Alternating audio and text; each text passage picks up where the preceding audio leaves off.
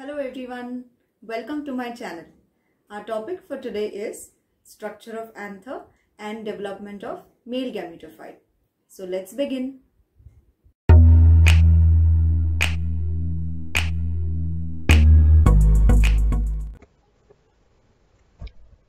So in this section, I'll be talking about the basic structure of anther. In my previous video, if you recall, we have already seen the structure of a flower where we spoke about stamen being the male reproductive part, which consists of anthers and filament. So right now I'll be focusing on the structure of anther. So for you to understand, basically you need to remember three important terms when you talk about structure of anther. Very simple to remember, three important terms, and I'm going to write those down here. So when you say a typical angiosperm anther, so I'm using the term angiosperm here because angiosperm is the term that refers to flowering plants.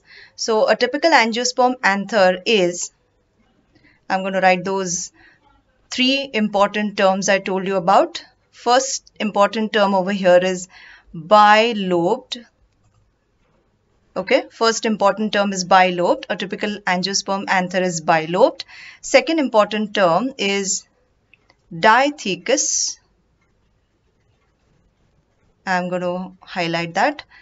And the third important term is Tetrasporangite. Tetrasporangite. And I'm going to explain these three terms so that you will be able to remember what they are. So I'll be starting with the first term here, bilobed. So bilobed, if you break the word, it consists of bi, which means two, and lobed, which means two lobes or compartments, right? So a typical anther shows two lobes, right? So if I show you the two lobes in the diagram, this is one lobe and this is another lobe. Since it has got two lobes, you call it as a bilobed anther, and hence I have written two lobes here. Bi means two. Okay, coming to the second term, which says dithecous. Again here, if I break the word into two, I'll underline di and thecous. So di over here again means two, and thecous, the word comes from theca. So what is the meaning of theca? In biology, theca refers to any compartment, right? So over here, since this is like one compartment and this is like another compartment, we use the word dithecous, which represents two theca or two compartments of an anther, right? Coming to the third and important term, Tetrasporangite. Again, I'm going to divide or break this word into two for you. So tetra is one word here and second word will be sporangite. So over here tetra means four and sporangite, the word comes from Microsporogenesis. I'm going to write that term here, Microsporogenesis. Now what is Microsporogenesis? Microsporogenesis are small compartments over here which develops into pollen sacs. They develop into pollen sacs later on. So in the young anther, you will see microsporangia, which later develops into pollen sacs. But why are we using the term tetrasporangite here is because total number of microsporangia, if you see, are 4. Tetra means 4. So each lobe of anther consists of 2 sporangia or microsporangia. So total anther will consist of 4 microsporangia which develop into 4 pollen sacs. You can refer to the diagram 1, 2, 3, 4. 4 pollen sacs together, hence the term tetrasporangite. So that was about the basic structure. You need to remember these three terms when you talk about structure of anther. So in this section, I'll be talking about TS of anther. Can you guess what TS stands for? Yes, that's right. It is transverse section. And transverse section is nothing but a section that is taken in a horizontal plane. Now over here, this is how anther looks like in a TS or a transverse section. In my previous section, I already mentioned that anther consists of 4 microsporangia which develop into 4 pollen sacs. So these are the 4 microsporangia here, 1, 2, 3 and 4. And these 4 microsporangia consist of young tissue inside, which we call it as sporogenous tissue, right? Now, there is another important label here which is called as connective. I'm going to highlight that word here, connective. So what is connective? Connective is a sterile tissue right in the center of the 2 lobes of anther. It connects the 2 lobes and it is also in continuation with the filament of anther. Right. And now to understand the other labels of anther, we will look into the magnified image which is shown here. So this microsporangium here is magnified and the image is clearly seen here with all the layers visible. Now epidermis, endothecium, middle layer and tapetum, all 4 are present in the wall of anther. So when you talk about a mature anther, its wall will show you 4 layers. The outermost protective layer is epidermis, which is single celled. The second layer is endothecium. The third layer is middle layers. Middle layers generally are 2 cell layers thick, and followed by tapetum, which is the innermost layer. And out of the 4, tapetum is extremely important. I'll highlight tapetum here. Tapetum is extremely important because tapetum is nutritive, you could say. It is a nutritive layer and it provides nourishment to the growing sporogenous tissue there. So out of the 4, epidermis, endothecium and middle layers are protective in nature, whereas tapetum is nutritive in nature. Now, apart from these 4, you can also see microspore mother cell over here. Microspore mother cell. Now, what is microspore mother cell? It develops from the sporogenous tissue. As I already mentioned, sporogenous tissue is the young tissue that is found in the microsporangia of the anther. Each cell of the sporogenous tissue has the potential to function as a microspore mother cell, and each microspore mother cell can give rise to pollen grains. I'll mention that here. So remember that very well. Each microspore mother cell, or also called as a pollen mother cell, gives rise to pollen grains. I am going to talk about formation of pollen grains and the structure of pollen grain in the later part of this video. But right now I am focusing on the basic structure of anther, which is a transverse section. Alright, now the first 2 images, that is A and B, are clear to you all. I hope they are clear. Coming to the third image here, which is labeled as C, if you can see here, this is a mature anther which shows dehiscence. Now, what do you mean by dehiscence? I'm going to mention that term here. Dehiscence. Dehiscence means to release, right? So, this is an image or a picture of an anther during dehiscence, that is during release of pollen grains. Now in the next section I will be talking about how sporogenous tissue is formed in the anther, followed by the structure of pollen grain.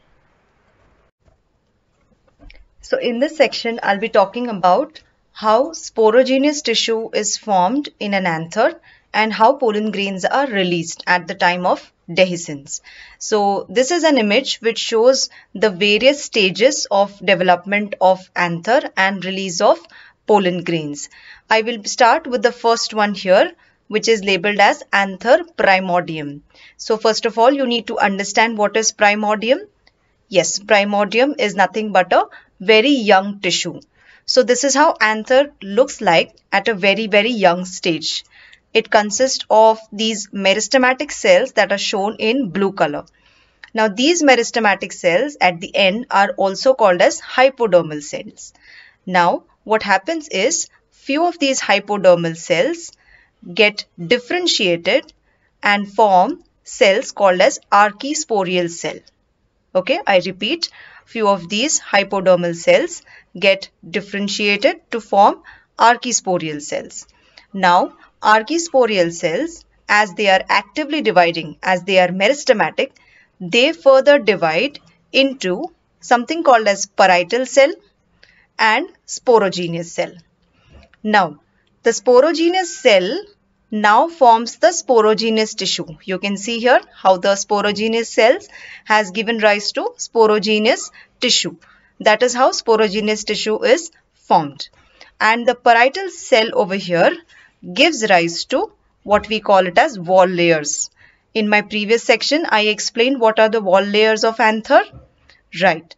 They are epidermis, middle layers, tapetum, and there was one more called as endothecium, which is shown in this diagram. Alright, so the parietal cell will form these wall layers and the sporogenous cell gives rise to the sporogenous tissue. In this particular diagram, which is labeled as E sporogenous stage, you can see the presence of sporogenous tissue right in the center of the microsporangia.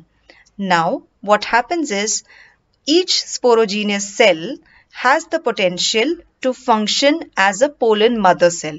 In my previous section, I mentioned what is pollen mother cell or a microspore mother cell.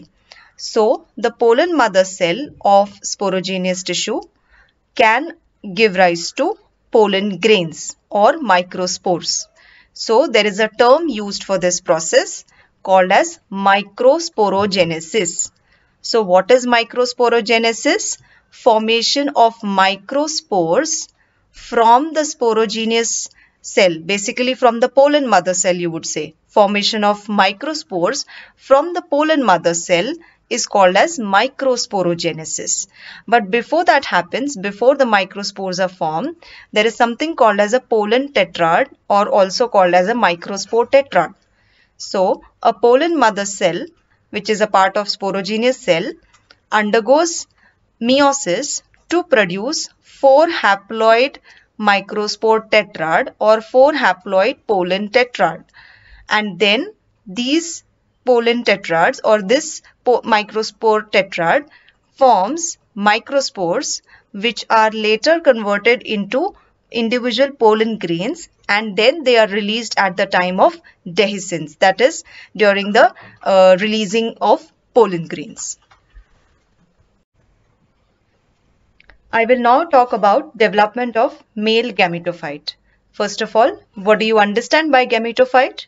Yes, it is a plant body in a life cycle of a plant where gametes are produced. So let us now understand how a male gametophyte is produced in plants. So this is a structure of pollen grain I've shown over here. Now in this structure, you will see that the pollen grain is surrounded by 2 layers,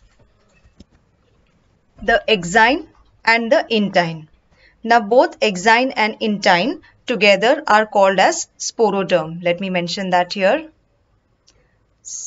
Sporoderm.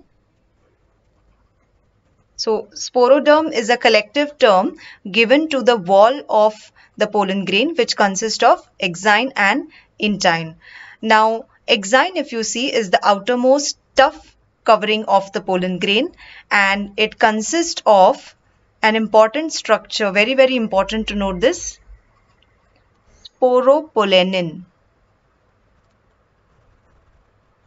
Yes, so sporopollenin is a structure, it's a substance that is present inside the exine and it makes the exine highly resistant to chemicals or acids or alkali. So this is one of the most toughest substance known which is very, very resistant to any kind of chemicals. Now, inner to the exine, you have intine, which is the second layer of the pollen grain. Now, intine is composed of, let me write down here, cellulose and pectin. Right. So, cellulose and pectin are present in the intine. Now, on the membrane, you will see that there is a gap over here, and the gap is called as a germ pore. So, germ pore is an aperture or a small gap of exine, and it is the point from where the pollen tube emerges. Make a note of this. This is a point from where the pollen tube emerges. Alright. Now, this pollen grain consists of two cells. If you notice the two cells here, one is the tube cell and the other is the generative cell. Please remember, tube cell is also called as vegetative cell. This is another name for tube cell. So tube cell is also called as vegetative cell, and this is the larger cell in the pollen grain, and the smaller cell is called as generative cell. And over here in the center, you have the nucleus of the tube cell or the nucleus of the vegetative cell. Let us see the other diagram now. Over here, you can see this is the pollen grain, and this is the pollen grain how it looks in a two-celled stage. This is called as a two-celled stage of a pollen grain. Now, there is an important thing to note over here. In almost 60% of angiosperms, the pollen grains are released in this two-celled stage, where the pollen grain consists of a vegetative cell and a generative cell. And rest of the species, pollen grains can be released in the three-celled stage. I will explain what is three-celled stage further. Okay. Now, after formation of vegetative and a generative cell, what happens now is the generative cell further divides to give rise to two male gametes. You can see the two male gamete formation here, and in this image you can see the two male gametes are already formed. So these two male gametes have arisen from the generative cell. And as the pollen tube forms, you can see from the germ pore, the pollen tube has formed, and in the pollen tube, the two male gametes have migrated, and this is the tube nucleus or the vegetative nucleus that is seen in this image. So this represents the male gametophyte in plants. So that's all for today's session. If you find this video helpful, do like, share and subscribe. And feel free to post any questions or doubts in the comment section. See you in the next video.